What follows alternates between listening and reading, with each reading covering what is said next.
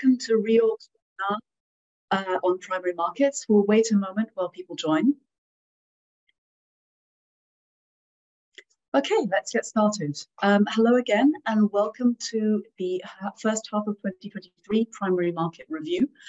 Interest coverage ratios squeezed as issuers tackle maturities, in which we'll be discussing the key developments in the primary leveraged finance market this year to date and expectations for the rest of the year. We will be answering questions at the end of the webinar, so please feel free to submit your questions at any time during the webinar using the Q&A button at the bottom of your screen. We'll try to answer as many as we can. So I'll get started by introducing our panel today.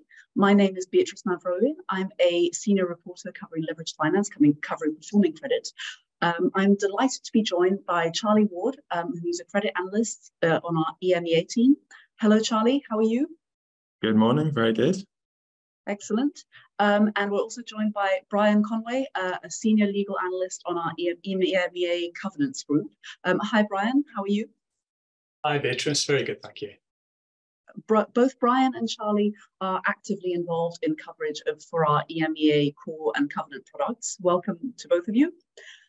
Charlie will be covering the key trends that we have observed in the high-yield bond market first, in the first half of the year, and then he'll move on to the leveraged loan market to describe the trends that we've seen there. Brian will then provide an overview of the trends and developments we've seen in covenants.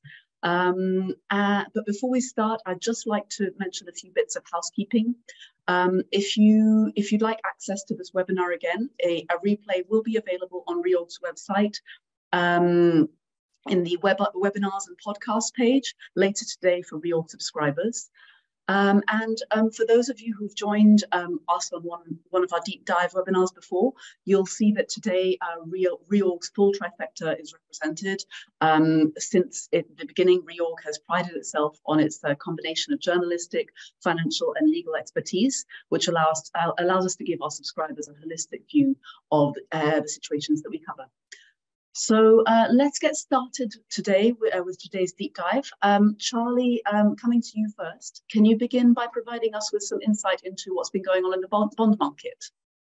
Yeah, sure. And thanks for the introduction, Beatrice. So the most obvious takeaway from our analysis of the bond market in the first half of the year is that the issuance volume that was recorded actually signaled the reopening of the high yield market. And this is in comparison to the effective closure that we observed in 2022.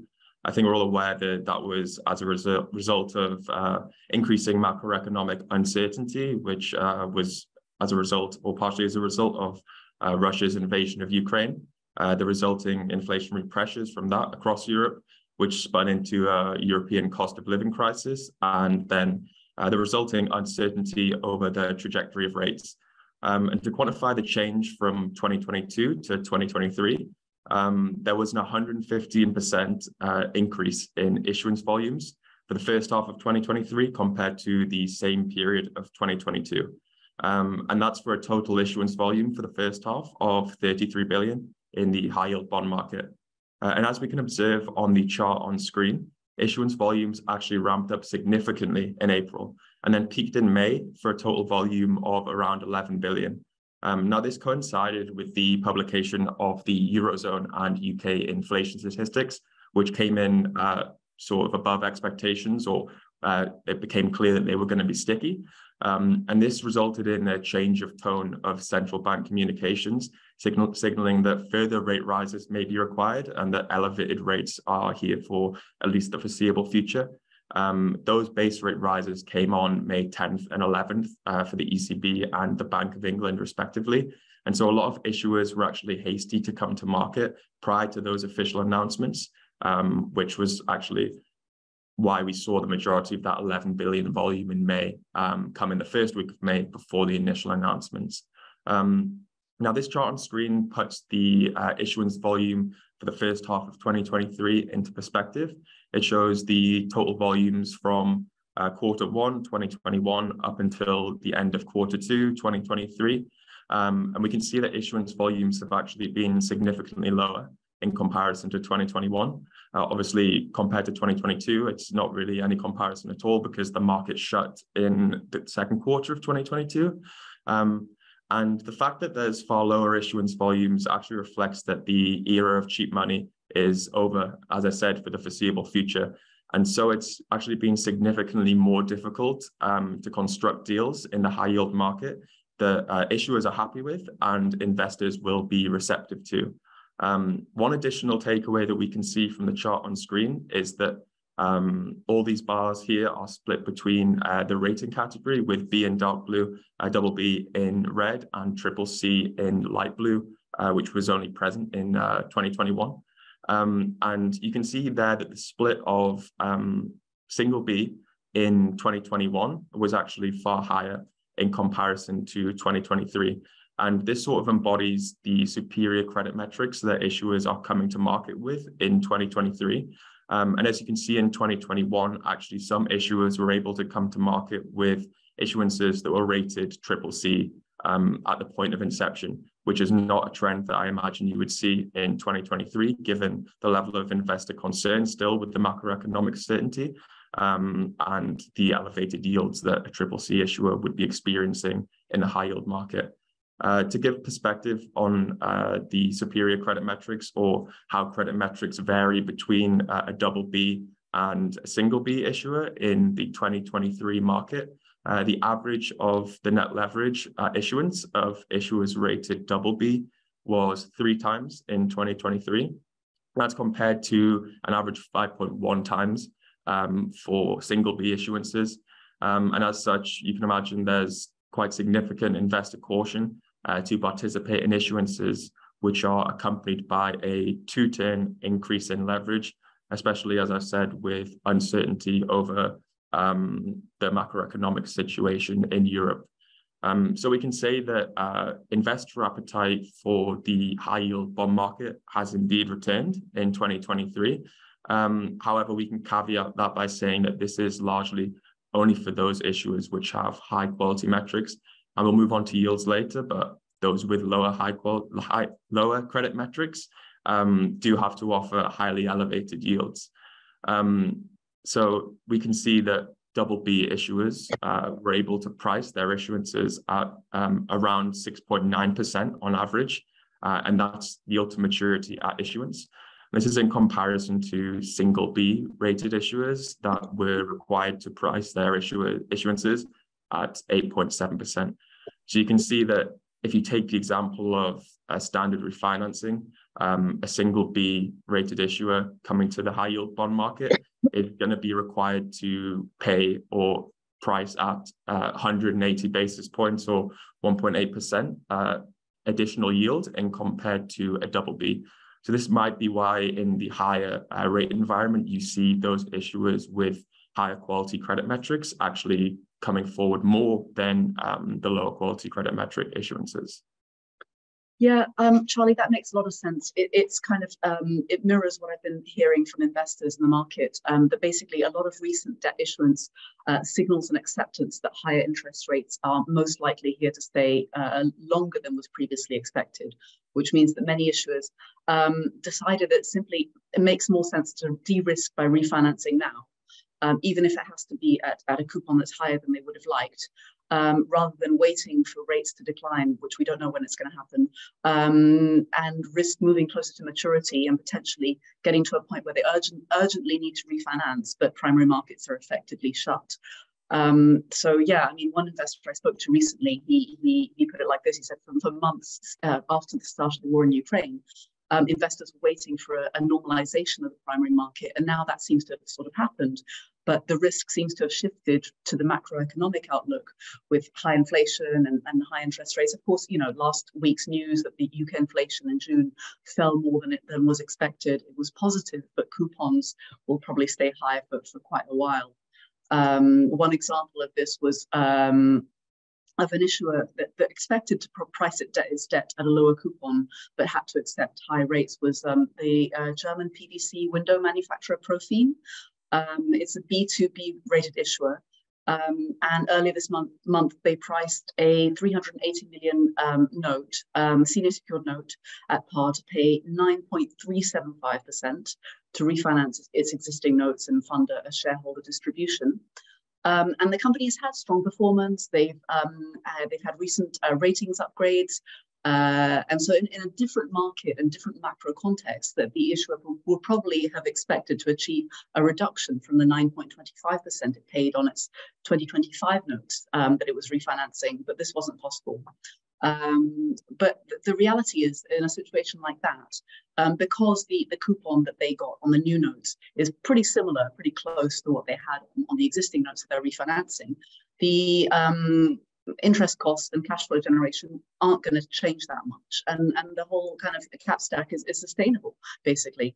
But that isn't the case for all issuers. For example, we've been hearing that there's a loan to bond refinancing for an issuer in the chemical sector that's currently in pre-marketing, where interest costs after the refinancing are likely to be pretty unsustainable, which means that the deal may struggle to gain traction.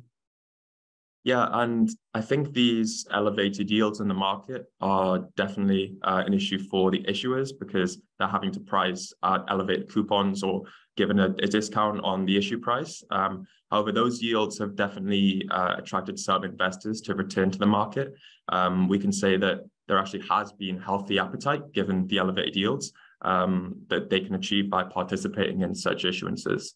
And to reinforce this point further, we move away from the yield side of the deal and look at the upsizing and downsizing of issuances in the first half of 2023.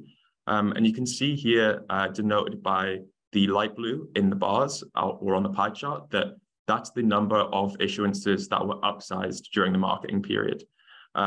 So you can see in dark blue as well, those are issuances which stayed the same, and the very small amount of 2 issuances that were downsized is in the red.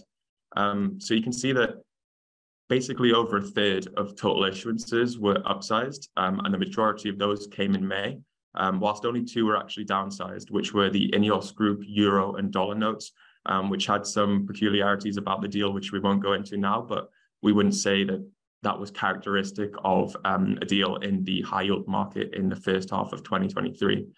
But as a caveat to this, we can say that investor appetite for the high yield market in 2023 was adequate or even above adequate given the amount of upsizing. But this is only due to the level of supply in the market.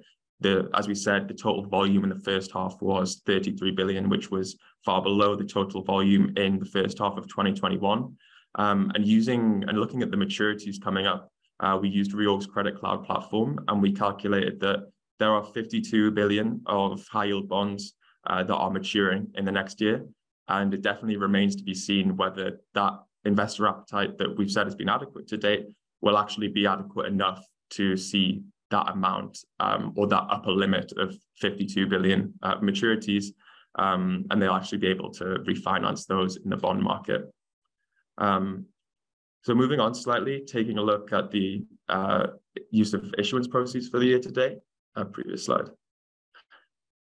We note that the primary use of proceeds for the majority was for straight refinancings of upcoming maturities, which is shown by the dark blue there in the pie chart. That's 68%. This is obviously to be expected given that the demand for a company to refinance would have been bottled up during 2022. Those issuers who are coming to market in 2022, as we'll go on to later, were having to refinance at hugely elevated yields, and that was largely out of necessity. However, those issuers that were coming to market now, as we've said, are largely just to refinance maturities. However, there was some LBO and acquisition-related activity, denoted by the red here on the bars in the pie chart. However, this was very limited. There was some small activity during March and April, with a pretty large LBO coming in May, as well as acquisition-related activity. And we can imagine that this has probably been muted given the fact that the market is just getting back up to speed after the closure during 2022. And also that given the elevated yields in the market that issuers are required to offer, the cash interest cost of financing acquisitions is significantly elevated in comparison to the cost in 2021. Now, that's the supply side effect as to why many issuers might not be coming to market with LBOs and acquisition-based issuances. However, on the demand side, investors are probably less likely to participate in an expansionary acquisition-based offering, given the macroeconomic uncertainty at the moment, which could cast a cloud over the long-term success of such transactions. Yeah, this trend is exactly what I've noted from conversations that I've had this year. Investors agree that it's going to take time for the leverage buyout activity to return to what was previously normal. Private equity firms expect valuations for their portfolio companies to be in line with what they acquired them for, and they're still the buyers and sellers are still struggling to agree on valuations. However, this mismatch people are saying it's starting to improve. The market expects two take-private LBOs to come shortly after the summer, which will follow the €1 billion financing loan for the take-private of software, the acquisition of Software Group Software AG by Silverlake. So yeah, which is in the market at the moment. Back to you, Charlie. Yeah, so moving forward, as mentioned, we'll be taking a look at the average yields to maturity that issuers have had to offer investors to incentivize them to participate in the high yield market. So the chart on screen shows the total issuance volume of just fixed rate notes from the first quarter of 2021 to the end of 2023. And overlaid with that is the average yield to maturity that those issuances priced with in the given quarter. So, for example, in quarter 2, 2023, there you can see there was 16.2 billion, and the average yield of those issuances at maturity was 7.84%. So we took fixed rate notes as a subset as they avoid the complications in pricing at issuance that floating rate notes have. And we're really just trying to take a snapshot of the market at each of these quarters when trying to illustrate this point. And as we can see, the yield to maturity at issuance in the first quarter of 2021 stood at around 4.24%. And has since risen significantly to 7.84% for fixed rate issuances in the last quarter. And this incorporates the effect of the 9 consecutive rate hikes that occurred from the ECB and the 13 from the Bank of England that occurred from that period onwards. Another key takeaway is actually that yield to maturity at issuance peaked in the third quarter of 2022 at 10.39%. Which was due to the effective closure of the high yield market during this period. And as a result, those issuers who actually came to market, despite often having high quality credit metrics, had to offer highly elevated yields in order to secure financing, given that the market was largely closed due to the macroeconomic shock of the invasion of Ukraine. And this is a trend that we expect would return if the market was closed again. You have to offer a very high yield to investors to get them to participate in an offering, even if your credit metrics are good and you have a relatively robust business. An example of this was UK consumer credit provider NewDay. They refinanced at a really burdensome 13.25% via an exchange offer. And another example is also UK headquartered gambling group 888 Holdings, who actually managed to keep their cash interest burden low by tapping their 7.5 or 7.6% notes. However, that was done at a discounted price of 84.5, which is a huge OID, far larger than anything we've seen in 2023. And this resulted in a yield to maturity at issuance for investors willing to participate of 12%. So that was an example where a company was able to get slightly creative in order to keep cash interest burden the same, to secure additional financing whilst offering investors who hold the notes to maturity a very attractive yield. So moving on to the next slide, we also took a look in terms of yields of the sector trends in the high yield market. And we noticed a few interesting things and a few disparities between different sectors. So basically issuances in sectors which are exposed to cyclicality like the automotive sector, were actually being priced at very high yields despite the relatively low leverage. So German automotive component manufacturer Bentley actually priced a 500 million tranche at 10.5%, as you can see here, as outlined at the very end of the yield to maturity at issuance axis.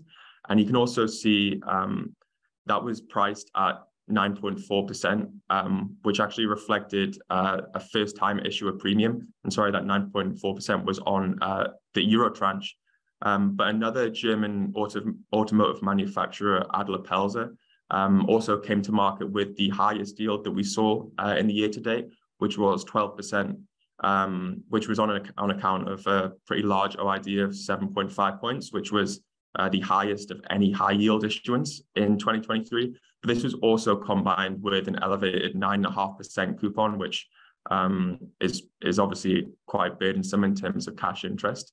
So we can infer that given the automotive sector's high exposure to changes in consumer demand, they were actually required to offer investors far higher yields, despite the relatively low leverage of issuers in that sector. And investors who are betting on the resilience of the automotive sector to a decline in consumer demand are actually able to achieve yields far above the 7.99% average yield to maturity of all these issuances in the year to date. So if you have an alternative view where you think autos may not decline, these were good bets if you want to hold these to maturity. And on the other side of the cyclicality point, we can look at issuers from the telecom sector, which is shown here as a subset of TMT. And we've not broken them out here, but you can see circled here, Telecom Italia came to market with a B-rated senior secured issuance at 6.9%, and was actually able later to tap its unsecured for the notes for the same rate. And that was done again 2 weeks ago, I believe. You can see here that its net leverage is relatively high. However, its yield to maturity at issuance is also quite low, definitely below the halfway point here. And the same is true for French telecom operator Iliad, which was actually able to refinance its term facility by issuing notes paying only 5.8%, despite, as you can see there, sitting relatively in the middle of the leverage chart that we have here. And conversely, the average yield to maturity for consumer discretionary issuances, denoted here by the green dots, the dark green dots, they came in below the overall average of yield to maturity at issuance, and they came in at an average of 7.5%. You can see that they're spread from those which had a very low yield to maturity, which is as a result of the peculiarities of that individual deal, and those which were coming in at the higher end. And there's a wide spread there, as obviously they had the highest volume of any sector in the year to date. However, the point that's not captured on the chart here is that those issuers in the consumer discretionary sector were actually coming to market with higher quality credit metrics, and 62% of those were rated BB. And so that's likely as a result of the previous point we explained, where elevated yields for single B issuers were demanded. And given that consumer discretionary names are probably one of the sectors, apart from automotive, which are likely exposed to cost of living pressures and declines in demand, they might not have been happy to bear the impact on pro forma cash interest, given having to refinance at a very high rate. This point about increased cash interest burden is reflected on this slide, and this is actually one of the key takeaways from our analysis. We've observed that for a subset of issuances for which we had pricing supplements and offering memorandums, there's actually been a significant consistent decline in interest coverage ratios, pro forma for an issuance, from 2020 onwards, that is. And we can see here that whereas the decline was not overtly pronounced between 2020 and 2021, falling by less than a turn over 2 years, Between 2022 and 2023 alone, post-issuance average interest coverage ratios dropped by almost an entire turn in half a year alone. Now, that's obviously a significant change, which is we will definitely be seeing filtering through for the rest of the year and potentially into the next, where issuers having to refinance in the elevated rate environment will certainly see their interest coverage ratios decline. And this links into a larger point about cash interest costs in general. Whereas if you're in the 2021 market where issuers only had to offer around 4% to get investors to participate, if you're now a lower B-rated issuer having to come to market, and if we take the average yield to maturity that a issuer had to offer in 2023 for the first half, and you're B-rated, they were paying 8.7%. So you move from 4% to 8.7% to get investors to participate, and that's your cash interest burden definitely becomes a far more significant concern. So this actually concludes our analysis of the key trends in the high yield bond market. And now we'll move on to the trends that we observed in the leveraged loan market. So total issuance volume for the first half of 2023 rose 52% year over year for a total issuance volume of 51.2 billion euros for the first half of 2023. You can see that volumes were fairly consistent over the entire first half of the year, apart from May, which had the opposite effect to the bond market, which partially may have been as a result of the preference for the bond market in that month. And the total issuance volume for the first half in the loan market of 51 billion euros is obviously a significant increase on the 33 billion euro total volume of high yield bonds in the same period. And as I mentioned earlier, those issuers that were coming to market in the bond market had relatively strong credit metrics, with 50%, as I said, being rated BB. However, the converse is actually true for the leveraged loan market. 66% of the issuances in the loan market for the year to date were actually rated single B, which you can see denoted by the dark blue on the bar. And that was for a total volume of 34 billion euros issued in the loan market at a single B rating. And this was more than the entire high yield bond market combined. Yeah, leverage loan issuance has been focused on amend and extend transactions, as we all know, which are the preferred option for issuers that are slightly stressed or don't want to provide lenders with an opportunity to exit credits, which is what they would have in the case of a full refinancing. Two of the more challenging credits to have completed A&Es recently were the vegetable spread manufacturer Upfield and petrol station forecourt operator EG Group. And this is reflected in the fact that an unextended stub of debt remained after each deal. For some loan issuers, debt service costs after recent amendments will be hard to sustain at current earnings levels. And these borrowers are kind of expected to grow into these higher interest costs by increasing EBITDA. And this may prove challenging in the current low growth environment. This is the case for Upfield, which extended the majority of its term loan B at margins that are between 150 and 175 basis points higher. And the higher margin on the company's loans will obviously reduce free cash flow, make it harder for them to deleverage at a time where basically there are questions about the group's performance and its outlook, because it's under pressure to reduce prices in the context of the cost of living crisis and economic uncertainty.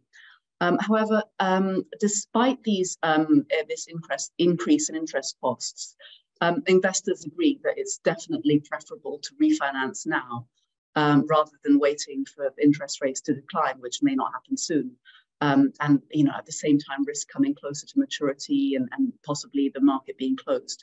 The one good example of mismanagement of upcoming maturities is from resin-based consumer goods manufacturer Keta, which postponed its refinancing in January last year to try to get better terms, but then it was caught out by Russia's invasion of Ukraine.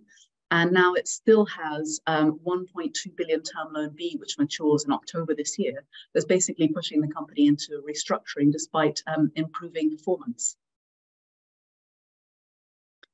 So moving on to CLO issuance. On the demand side, CLO formation, which obviously drives demand for loans, has been quite slow this year, reflecting the challenging arbitrage and limited loan issuance. There was an increase in CLO issuance in the spring with a number of new CLOs printed by BlackRock, Anchorage, and others. A few debut CLO managers like Canyon and Signal also priced CLOs earlier this year. And there's been a kind of a smattering of new CLOs more recently, but there was a big gap in June to early July. So year to date, 31 European CLOs have priced for a total volume of 11.7 billion euros, of which all were new issues, according to JP Morgan. This compares with 49 European CLOs, totaling 19.8 billion for the same period last year, of which 33 CLOs or 13.7 billion euros were new issues last year. Over recent weeks, there have been a few CLOs priced, and there are some warehouses around that may seek to print over the next few months. But the difficult arbitrage and conditions will make it challenging. And most importantly, it's difficult for them to raise equity. And that means that many of them have to have equity provided internally, otherwise it becomes pretty much impossible to do it. However, the current trend, obviously, for amend and extend transactions has been good for CLOs, providing an uptick in margins with no change in risk. So moving on to Brian, can you give us an overview of how covenants have evolved over the first half of the year for bonds and loans? Thank you, Beatrice. So as you and Charlie have already discussed, the markets for the last 6 months have been dominated completely by amend and extends, refinancings, and add-ons, with only a handful of new money deals. And generally, where there is an amend and extend or a refinancing of a bond or loan, the covenants largely follow the terms of the debt being amended or refinanced. And that's particularly the case where the market's unsettled. And so this is consistent with what we've seen in terms of covenants completed for deals completed in the first half of the year. Most of the deals that were subject to an amend and extend or refinancing were originally done in the period from 2019 to 2021. And the covenants that we're seeing, the trends in those covenants, are largely reverting back to the levels that we saw in that period. So one way I thought I could illustrate this is for every deal that we analyze, we produce something that we call our flex scale. And this is basically where we aggregate day one baskets for debt incurrence, for priming debt, and for value leakage and payment of dividends. And so it shows how much additional senior secured debt can be incurred, how much structurally senior debt can be incurred, and where value can be leaked out.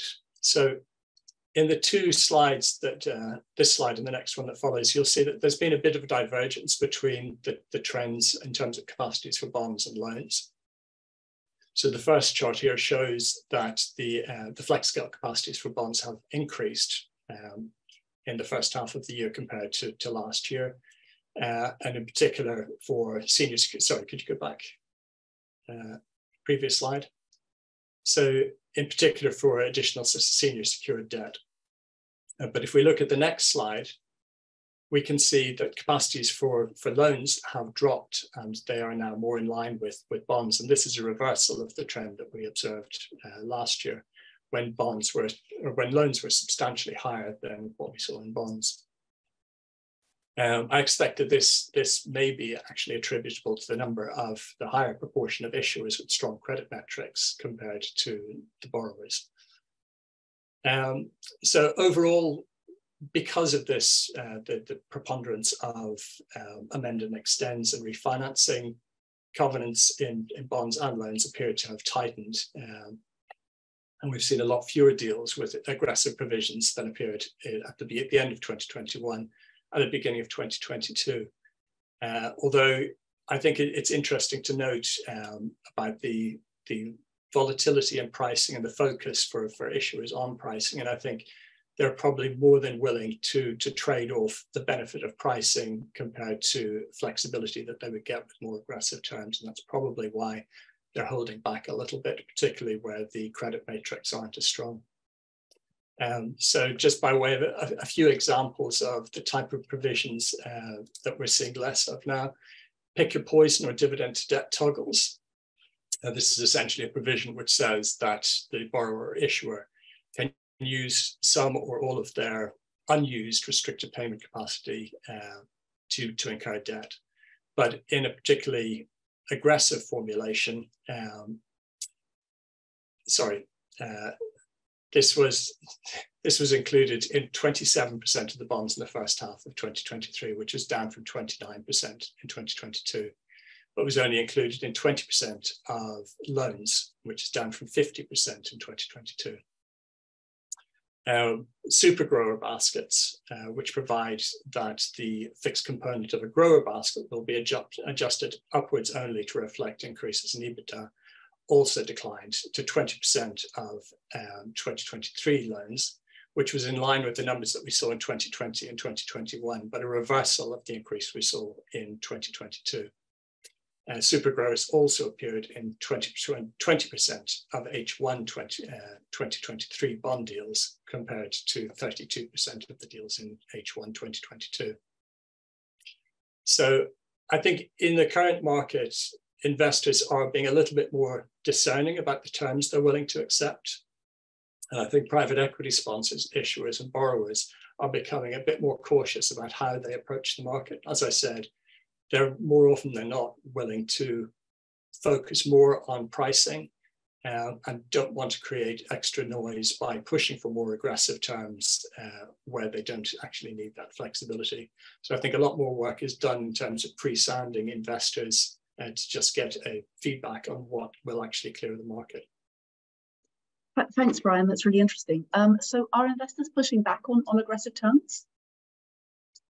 Yeah, I think it's an interesting story. I think that there has been pushback on some deals, but as I said, I think investors tend to have done a lot of work in the market beforehand. They're not necessarily pushing for the most aggressive terms, and it depends very much on the nature of the credit.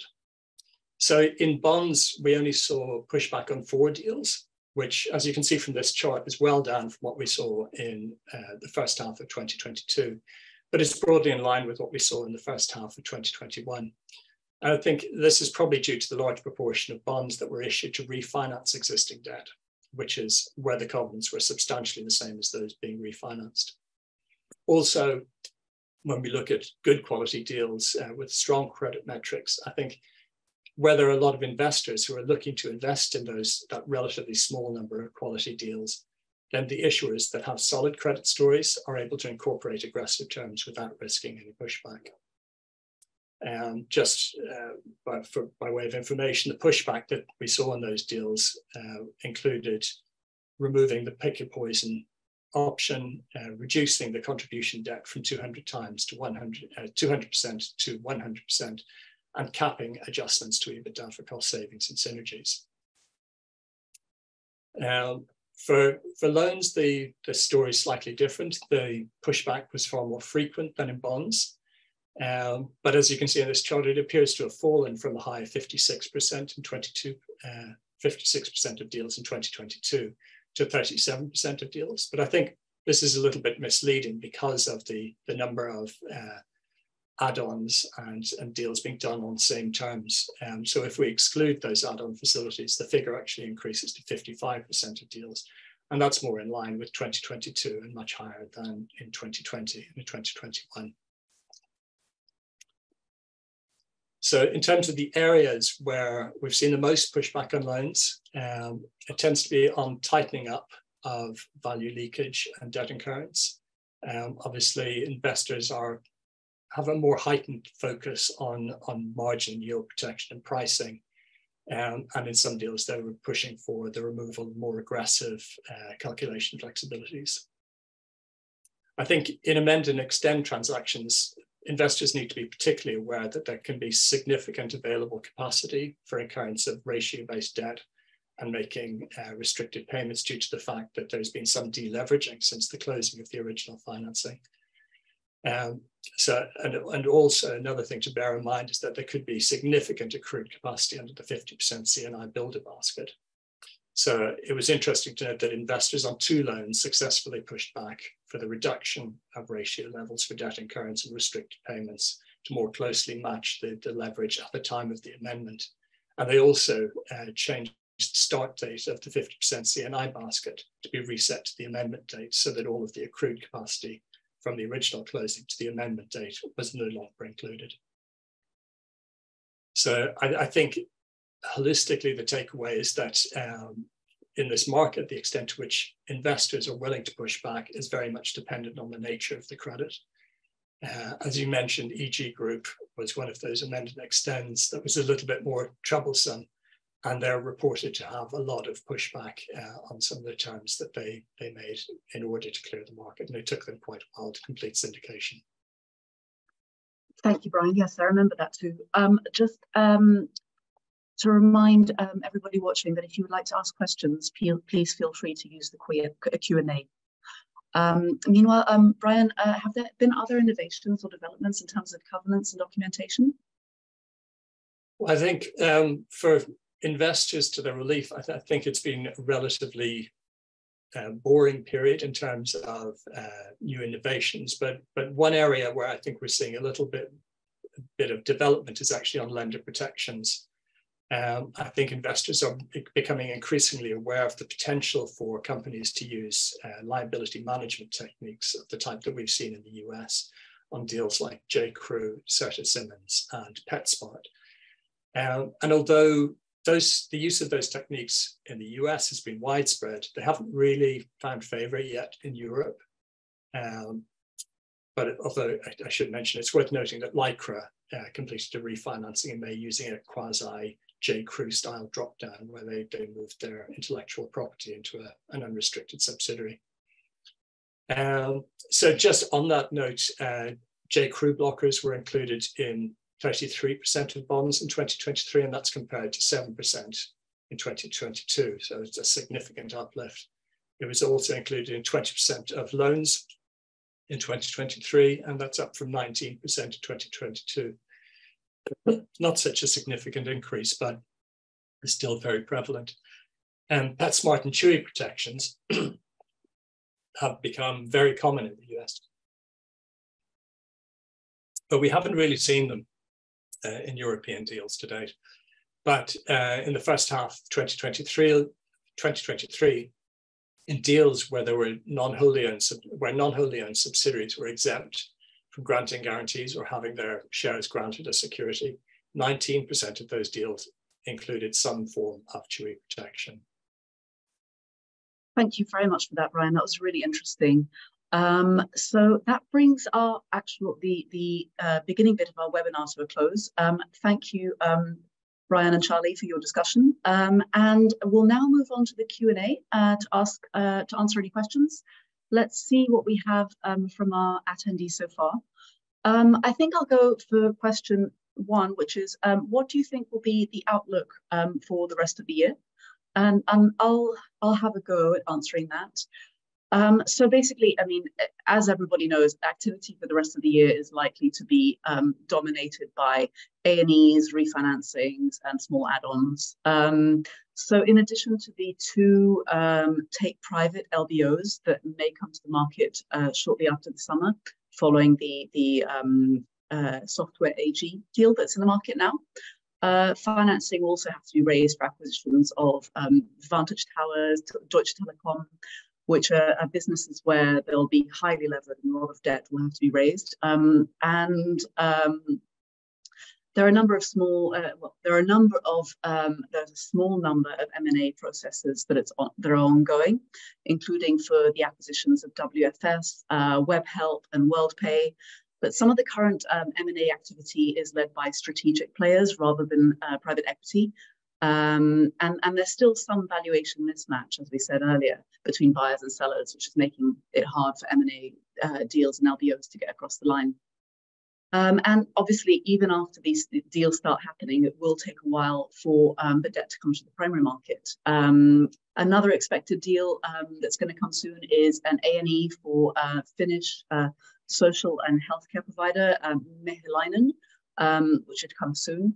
And obviously, there's a significant maturity wall in 2025 and 2026 for both bonds and loans that needs to be addressed. And in terms of A&Es for loans, many of the kind of easier capital structures have been dealt with and extended. And now you're going to have to kind of deal with the larger and more challenging ones where we've talked about Upfield and EG Group, which are a bit more tricky. And now there'll be others possibly similar to that coming as well. Let me look at some other questions we might have. Let's go for this one. What are the options for companies that are unable to refinance at the currently elevated rates that we are seeing? Yeah, I can take that one. So obviously, if you're a company who was previously paying 4% and you're looking at refinancing, as we said, in the first half of the 2023 market for a single B-rated company, that was an average of 8.7%, which is obviously you're almost doubling your interest burden for that individual portion of your capital structure that you're trying to refinance. So we might see some more creative options. One answer is equity support from the shareholder, which will definitely increase the likelihood that refinancing in the open market will go through. An example of this was Adler Pelzer. Their recent refinancing, it was looking like it would definitely be unlikely without the support via an equity injection. It's actually a company that we followed for a while. In July last year, we published a waterfall analysis, which actually highlighted that the bonds were not covered and that the company would definitely need equity support in order to get a refinancing in the open market. And that's exactly what they did. They got the equity injection just as the time to address the maturities were running out, and they came to market with the equity support and offered a very high yield, which was around 12% or was 12% in order to get the deal done. However, a problem definitely arises when shareholders are unlikely to support, and that's why we spend a lot of time as well analysing companies to understand owners' commitments and the shareholding, how much an owner has invested, how much they've extracted in terms of dividends, because that would give us an indication of whether the sponsor or shareholders would walk away or exit in the event that they're a private equity company who's held this company for a long duration. And that would obviously lower the chance that a company would be able to get equity support and refinance. As an alternative, an issuer can engage with creditors early. That's one option to find an amicable solution that we would call a soft solution. For example, a debt exchange. If it's in the loan market, they can use A&Es, which we've talked about here, in order to push maturities out in return for maybe a 1% coupon uplift in a fee. And that can buy some time for credit metrics to really improve before launching full refinancing in the open market at a later date, which is potentially a time when rates may have come down. And that's kind of what we're thinking that the French cleaning service company Italian is going to do, buy time and then go for refinancing it at a later date.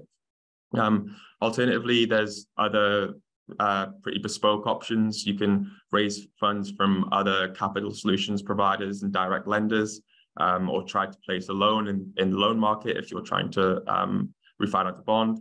And in the worst case scenario, obviously, you'd go for a hard restructuring. But that's where our primary analysis of the primary market becomes relevant, which we do for around half the issuances in the European bond market. That's where we try to estimate what a sustainable capital structure would actually look like. So we check what a sustainable interest coverage ratio is. For example, that might be around 3 times for a single B-rated name. And then you apply the interest rate observed in the market today, which is the 8.7% I said for single B-rated names, depending on sector, obviously. And then with those 2 variables, we can estimate the max amount of gross debt that an issuer can sustain. And knowing the max amount of debt, then you can estimate the estimated debt haircut that's required, and therefore the recovery that existing creditors will get in a restructuring. So there's a lot of options if companies can't bear those yields, and it remains to be seen in the second half of the year whether we'll see much more of these trends. Thank you very much, Charlie. That was really interesting. I'll go for another question. Do you think that the elevated yields that you've shown for the first half of this year will continue in the second half? It's definitely too early to say for the month so far. We're in the 26th now. There's been pretty variable pricing in the market. We saw 7s, we saw 9s. However, just on Monday, Iceland came out with their new refinancing of their fixed rate. And that's a company that's choosing to refinance now, despite the elevated yields, due to the fact that the market's being open. And I think this is the point that you alluded to earlier, Beatrice, where companies will actually choose to bear the higher yields or higher prices they have to offer investors, due to the fact that the market is open now and they don't want to get into a situation where, like 2021, they can't refinance. And so it looks like they're choosing now because the market is open, despite the fact that they're having to pay 11% in order to get investors to roll over. And to be honest, that looks like a de facto amend and exchange, but for a bond. But it's been done by offering investors a very healthy 11%, which is a pretty high yield already. So it remains to be seen, but based on evidence so far, it seems that the elevated rates are definitely here to stay, at least for the rest of the year, but there might still be some increase in the average, which is what we saw from Q1 to Q2 of this year's to date. So too early to say, yeah. Thank you very much, Charlie. Going to another question. Is there a large volume of total maturities that are left to be addressed?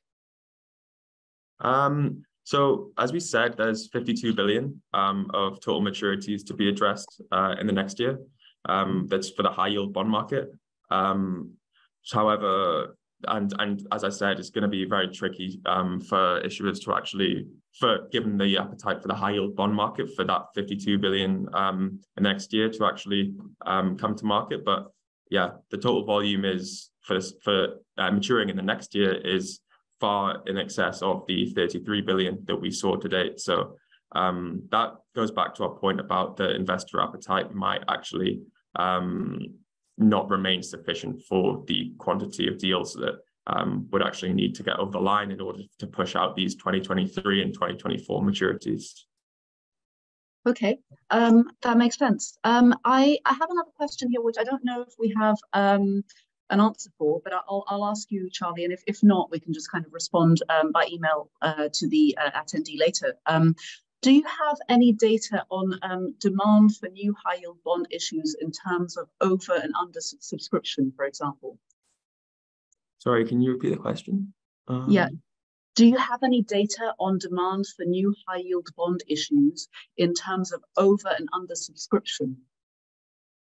Is that, I assume that means for those which occurred in July. So we don't have data for those which actually occurred in July.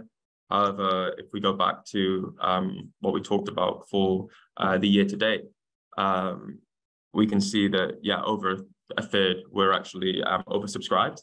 And this is not just an effect from the upsizing of the actual issuance. There was also a tightening of the average tightening of the yield from the initial price talk of that was 0.3% on average.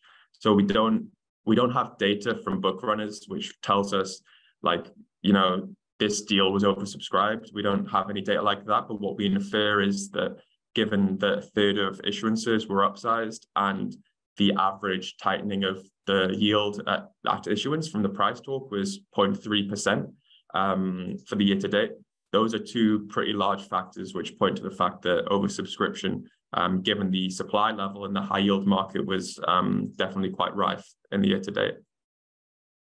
Thanks very much. I think I'll make this one the last question. You say that investor appetite has been strong, however, CLO issuance is down. How do these 2 points correlate?